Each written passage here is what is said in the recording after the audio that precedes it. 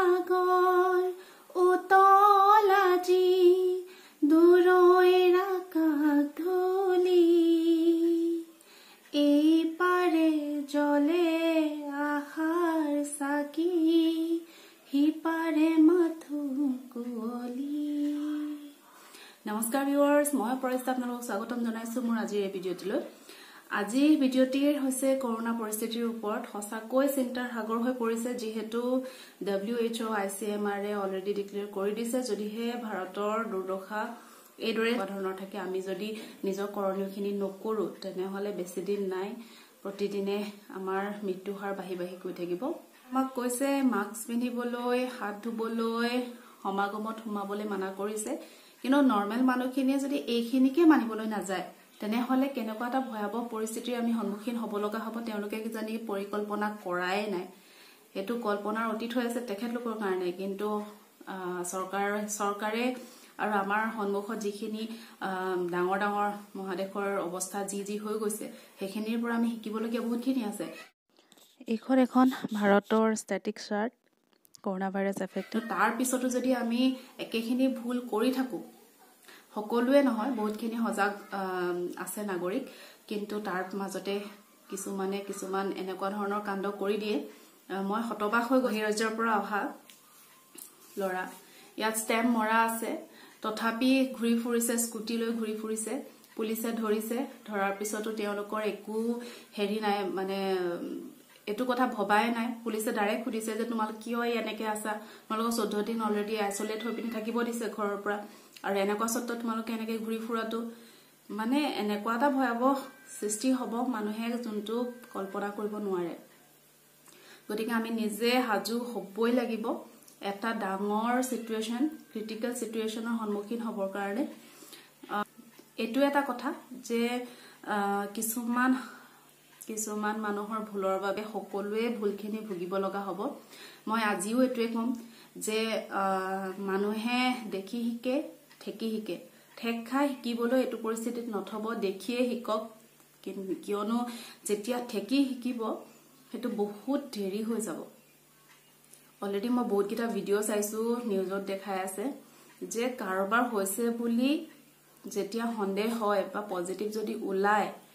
দেই, সন্দেহজনক সন্দেহ অহাৰ লগে লগে তেওঁক টোটেলি আইচলেট কৰি দিয়ে, এটা ৰুমত এক্সট্ৰা কৰি দিয়ে। ভগৱানে নকৰক আপোনাৰ বা মোৰ যদি এনেকুৱা হয়, মোক যদি আইচলেট কৰি দিয়ে, মোৰ পৰিয়ালটো কেনেকে চলিব, মোৰ সৰু ছোৱালী আছে তাই কেনেকে থাকিব। গতিকে অকল কিছুমান মানুহৰ মন্তব্য এনেকুৱা ধৰণৰ দেই, মৰিব লগা আছে মৰিমেই, কিন্তু সেইটো নহয়। আপোনাৰ কিবা বেমাৰ হৈছে, আপুনি মৰিবলে ভয় নকৰে, সেইটো এটা বেলেগ কথা। কিন্তু ইয়াত এনেকুৱা এটা সিচুৱেশ্যন হৈছে, আপুনি যোনখিনি অসাৱধানতা প্ৰশ্ৰয় দিছে সেইখিনিৰ বাবে আন 10 জন আপোনাৰ লগত এনেই মৰিব। সেনেকুৱা যাতে নহওক তাৰ কাৰণে সতৰ্ক থাকক, সজাগ থাকক, আৰু পাৰিলে ঘৰৰ পৰা একেবাৰে নোলাব। কিবা এটা ঘৰত বস্তু নাই বুলিয়ে যে দোকান যাব বা বজাৰ যাব সেইটো কথা নহয়। এখন নিৰ্দিষ্ট লিষ্ট বনাই লওক, লিষ্টখনৰ মতে আপোনালোকৰ যেতিয়া অলপ বেছি হ'ব তেতিয়াহে যাব, একেবাৰতে সকলো বজাৰ কৰি সোমাব, আৰু নিম্নতম সৰু সুৰা এটা দুটা বস্তু নাথাকিলে অলপ এডজাষ্ট কৰি। Viewers, COVID-19 corona virus disease 19 বহুতে ডেঞ্জাৰাছ ভাইৰাছ হয়, যোনটো ডেঞ্জাৰাছ ভাইৰাছ আপোনাৰ শৰীৰত প্ৰৱেশ কৰিলে আপোনাক অকণমানো গম নিদিয়ে। ইয়াৰ চিমটমছ যেতিয়ালৈকে আহিব, ফিভাৰ বা কফ যেতিয়া হ'ব, কাহ জ্বৰ বা এনেকুৱা মূৰৰ বিষ এনেকুৱা টাইপৰ যেতিয়া আপোনাক লক্ষণ দেখা দিব, তাৰ মানে অলৰেডি আপোনাৰ 4-5 দিন ঘটি গ'ল, আৰু কিছুমানৰতো তাতকৈ দেৰিকে গম দিয়ে। গতিকে সেনেকুৱা এজন মানুহৰ সংস্পৰ্শত আহিলে আপুনিও এই ৰোগৰ আক্ৰান্ত হ'ব পাৰে। গতিকে সদায় কেয়াৰফুল থাকক। ওচৰে পাজৰে যদি দূৰত কাম কৰা বা কৰ্ম খাতিৰত বাহিৰত থকা লোক আছে তেনেহলে তেনেকুৱা লোকৰ পৰা বহুত দূৰত থাকক, কিয়নো বহুতে চিকিৎসা নকৰাকৈ চিকিৎসাৰ অবিহনেও আহিছে মানে তেওঁলোকে গমেই নাই পোৱা যে এনেকুৱা এটাও প্ৰচিডিউৰ আছে বা ফলো কৰিব লাগে, বা কিছুমানে পলাতক ভাৱেও আহিছে। গতিকে একদম সাৱধান থাকক।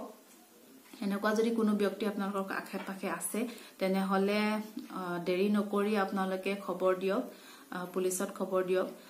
তেওঁলোকে মেডিকেল গ্ৰুপক খবৰ দি পিনি তেখেতৰ ৰচিদ ব্যৱস্থা ল'ব। হ'ব পাৰে তেখেতৰ নাথাকিবও পাৰে দেই মই এটো নকওঁ যে থাকিবই বা কিবা নাথাকিবও পাৰে নাথাকিলেও তেওঁ উচিত সিদ্ধান্ত ল'ব আপোনালোকক কনফাৰ্মেশন দিব যে তেওঁৰ শৰীৰত আছে নে নাই আৰু হিমানখিনি আপোনালোকৰ হিমেটোখিনি দায়িত্ব পালন কৰাটো গতিকে নিৰাপদ থাকক লকডাউন মানি থাকক লকডাউন মানি অকল নিজৰে নহয় আমাৰ সকলোৰে প্ৰতি যোনখিনি দায়িত্ব আছে সেইখিনি আমি কৰি যাওঁ আৰু এনেদৰে আমাৰ যাতে কৰোনা ভাইৰাছৰ প্ৰতি থকা যুদ্ধৰ অন্তিমখিনিত আমাৰে জয় হয় মানৱতাৰ জয় হয় তাৰ আশাৰে আপোনালোকক অনুৰোধ কৰিছো লকডাউন মানক নিৰাপদে থাকক আৰু সচেতন থাকক আৰু আজিৰ ভিডিঅ'টিৰ উদ্দেশ্য এইখিনিটো হয় তাৰ লগতে এটো যে এনেকুৱা সিচুৱেচনত মোৰ এজনী ভন্টি জন্মদিন আৰু এনেকুৱা পৰিস্থিতি জন্মদিনৰ শুভেচ্ছা দিলো যদিও এটা কেকো পঠিয়ালো কেনেকৈ মই কেকটো পঠালো কিদৰে কি উপায়েৰে sanitize কৰি মেলি পাৰ্সেলটো বনালো আৰু কেনেদৰে তাই কেক কাটিং কৰিলে তাৰো ভিডিঅ' মই আপোনালোকক দেখাম আপোনালোকে ভিডিঅ'টি অন্তিমলৈকে চাই থাকিব এনেকুৱাতে কি জানি আপোনালোকৰ প্ৰশ্ন নিশ্চয় জাগিছে মনত যে এনেকুৱা অৱস্থাত মই কৈ আছো যে বাহিৰত যাব নালাগে এই কৰিব নালাগে সমাগমত সোমাব নালাগে তাৰ পিছতো মই এইখিনি কথা কিয় ক'লো জন্মদিনক ইমান প্ৰশ্ৰয় কিয় দিলো তাৰ কাৰণ এটাই ভন্টি এজনী মেডিকেল গ্ৰাউণ্ডত কৰে মেডিকেলত সো তাই নাৰ্স হয় তাই অলৰেডি জনসেৱা কৰি আছে গতিকে তাইৰ জন্মদিনত এটা শুভেচ্ছাৰ লগত এটা কেক দিয়াটো ভাল হৈছে নে বেয়া হৈছে আপোনালোকে মোক কমেন্ট বক্সত কমেন্ট কৰি জনাব আইটি ফালে আগবাঢ়িছো মই কিদৰে কালাৰ কৰিছো কেকটো কিদৰে পাৰ্সেল কৰিছো কিদৰে পঠিয়াইছো গোটেইখিনি আপোনালোকক সবিশেষ দেখাম আহক চাও আৰু যদিহে মোৰ এই ভিডিঅ'টি ভাল লাগে তেনেহলে লাইক শেয়াৰ সাবস্ক্ৰাইব কৰিবলৈ নাপাহৰিব আৰু মোৰ যোনখিনি সাবস্ক্ৰাইবাৰ আছে তেওঁলোকক অশেষ ধন্যবাদ এনেকুৱা পৰিস্থিতিটো মোৰ ভিডিঅ' চাই আপোনালোকে যে মোক আগবঢ়াই নিয়াত সহায় কৰিছে তাৰ বাবে মই সদায় কৃতজ্ঞ থাকিম আহকচোন ভিডিঅ'টি ফালে কেকৰ বাটাৰখিনি ৰেডি কৰি ললো এটা কাপত অকমান থৈ লৈছো এক্সট্ৰাকে কালাৰৰ কাৰণে মোল্ডিং পাত্ৰটোত মই ৰিফাইন দি গ্ৰীজ কৰি ময়দা দি ডাস্টিং কৰি থৈ দিছো কালাৰ ইউজ কৰিছো মই পেপিলনৰ ইয়াত কেইবাটাও কালাৰ আছে তাৰে মই ডাৰ্ক ব্ৰাউনটো ইউজ কৰিম ডাৰ্ক ব্ৰাউন কালাৰটো মই এড কৰিছো কাপত এক্সট্ৰাকে থকাৰ লগত ড্ৰপাৰ সহ ইয়াক ঘুটি দিলে পুৰা ডাৰ্ক ব্ৰাউন কালাৰ হৈ যাব এটা মোল্ডটোত মই বাকি দিলো অলপ আৰু অকমান এক্সট্ৰাকে ৰাখিছো বাকি দিয়া হেখিনিৰ ওপৰত মই আকৌ ডাৰ্ক ব্ৰাউনৰ যোনখিনি কম্পাউণ্ড থাকিল হেখিনি মই সাইডে সাইডে দি দিম আৰু মাজতো অলপমান দি দিম দেখিছে তাৰ ওপৰত আকৌ হোৱাইট খিনি এটা লেয়াৰ দি দিলো সাইডে সাইডে তাৰ ওপৰত আকৌ ব্ৰাউনৰ এটা লেয়াৰ ৰাউন্ড কে দি দিছো ষ্টিক লৈছো ষ্টিক ডালেৰে মই এতিয়া এনেকে ডিজাইন কাট কৰিম মাৰ্বল কেকৰ বাবে এটো প্ৰয়োজনীয় এনেকে কৰিলে তলৰটো লেয়াৰ খিনি আছে হেখিনিও ভাঙি যাব আৰু ধুনিয়াকে সব ফালৰ পৰা এদৰে হৈ যাব আৰু এতিয়া মই ষ্টিকডাল ৰাউন্ড কে ঘূৰাই দিম আৰু দেখাত এনে লাগিব যে পাতৰ এটা লতা ঘূৰি থকাৰ দৰে আপোনালোকে দেখা পাব আপোনালোকৰ যি ইচ্ছা হেতুৱে আপোনালোকে দিব পাৰে মাৰ্বল কেকত কিয়নো ভিতৰৰ লেয়াৰ গিটাও হেদৰে আপোনাৰ বগা আৰু ব্ৰাউনৰ মানে এটা লেয়াৰ এটা তলত ক্ৰিয়েট হ'ব যোনটো দেখিবলৈ বহুত ধুনীয়া লাগে এয়া চাওকচোন মই যোনটো কৈছিলো লতাৰ দৰে লতা আডাল চাৰিফালৰ পৰা পকাই থোৱাৰ দৰে ডিজাইনটো হৈছে এয়া মোৰ বেটাৰখিনি ৰেডি হৈ গ'ল মাইক্ৰ ওভেনটো অন কৰি লৈছো 180 ডিগ্ৰীত প্ৰি হিট হ'বলৈ দিছো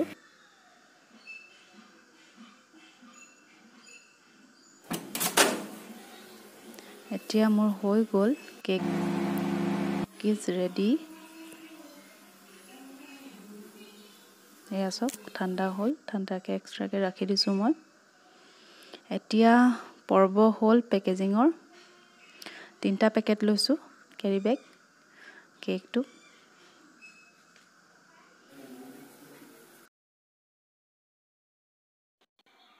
আৰু এখন পেপাৰ কেৰি বেগ ইউজ কৰিছোঁ যিহেতু আপোনাৰ পলিথিন বেণ্ড হৈ আছে বাট মোৰ ওচৰত 2টা আছিলে এটা sanitizer লিকুইড ফৰ্মত আছে ইয়াত আৰু এইটো হৈছে ডেটলৰ পানী এইটো অকল বেক্টেৰিয়াৰ কাৰণে কৰোনা ভাইৰাছৰ কাৰণে নহয় বাৰু কেকটো উভতাই ল'লোঁ যিহেতু চিলভাৰ ফইলৰ অভাৱ বৰ্তমান ঘৰত নাই আনিবলৈও অসুবিধা সেই গতিকে পেপাৰে ইউজ কৰিলোঁ আগৰ দিনতো নিউজ পেপাৰ ইউজ কৰিছিল সো ভাবিলোঁ ইয়াকে কৰি দিওঁ বুলি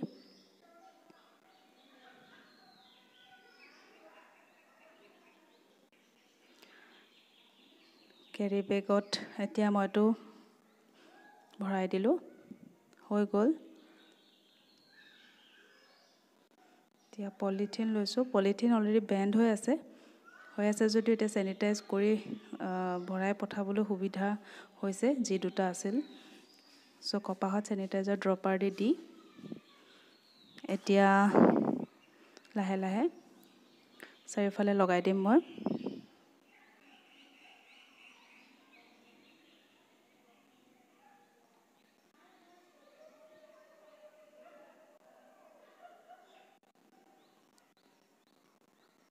আৰু তাৰ ওপৰতো আৰু এটা বেগ দিম বুলি ভাবিলোঁ সেই গতিকে 2টা বেগতে sanitizer দি চাফা কৰি ল'লোঁ এয়া মোৰ পেকেজিং হৈ গ'ল এতিয়া গেটখনত মই ডেটল পানী দি বেক্টেৰিয়া ফ্ৰী কৰিব বিচাৰিছোঁ যিহেতু খোৱা বস্তু ওলাম আৰু এতিয়াৰ পৰিস্থিতি ইমান ভাল নহয় সেই গতিকে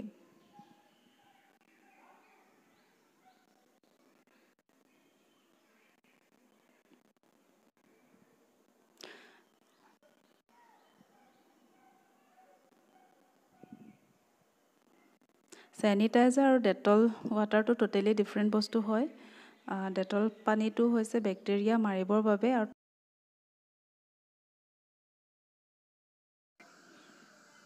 এয়া বাৰ্থডে কেক কাটিং হৈ গ'ল মোক ভিডিঅ'টো পঠাই দিছিলে তাই গতিকে দেখা পাইছে কেনেকুৱা হ'ল কেকটো এয়া মই কৈছিলোঁ আপোনাক ভণ্টিজনী নাৰ্ছ হয়